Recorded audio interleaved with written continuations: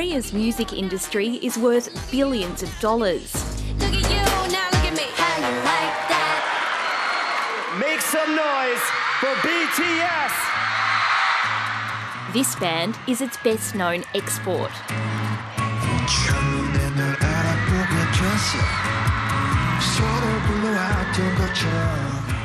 So my mum, she was going through the internet and saw the news where a Korean boy band was on AMAs, which is a big sort of American TV sort of show.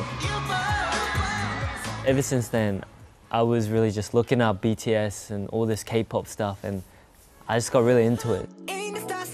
Jake Sim was born in Korea, but grew up far from the bright lights of Seoul. I'm from Brisbane and Cairns, so Queensland. When I was young, I went fishing every day. I went out swimming every day. While on holiday with his parents in Korea, he auditioned for a major label. He finished term 1 of grade 11 in Brisbane, then took his spot on a reality show competing to join a boy band. Once lived a happy little Aussie boy named Jake.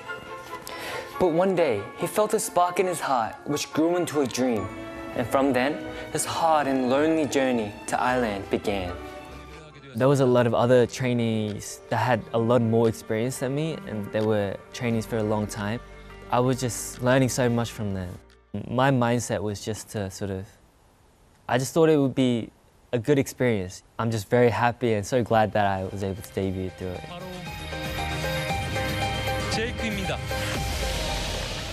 Jake came third and is now signed with the same company as his idols in BTS. He's a member of ENHYPEN. Its music has been streamed hundreds of millions of times. We went on world tour end of last year, and just seeing a lot of fans so happy makes me so happy as well. And I just realized that what I do can spread a lot of positive energy, and I just love that about my job. It can be tough. The industry's artists are subject to rigorous dance and vocal training and held to high standards by their labels and fans. They're training in a very high-intensity environment, pretty much working non-stop around the clock, and it would just be, I imagine, very exhausting and ultimately also very rewarding.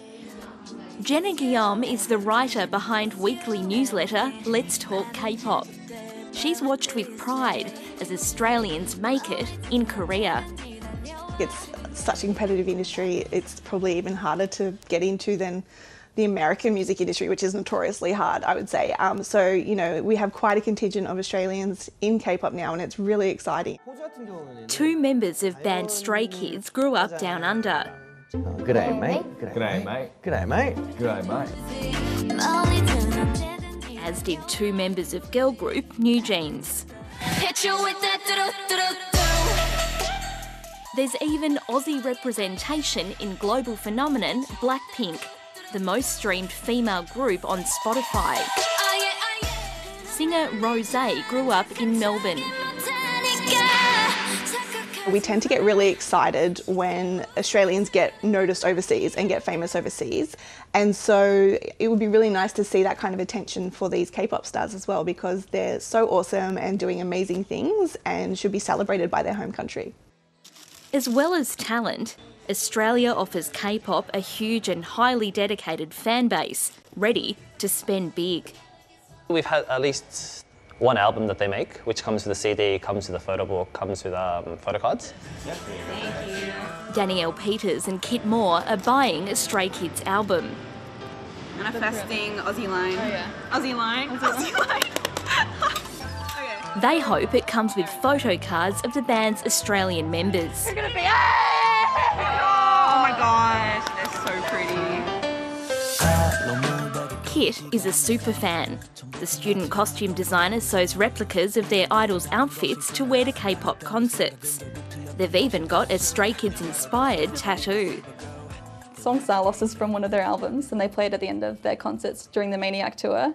And it's just a really emotional but happy, a good vibe song. They just kind of dance around and be goofy on stage.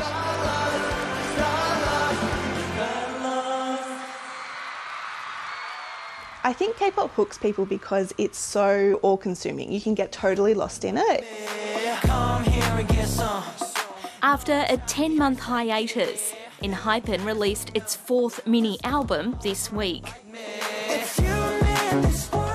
There's a lot of ups and downs doing what I do, but it always sort of pays off. If I can do it, all of you guys can do it. Just don't be scared. Just take your chance and just go for it.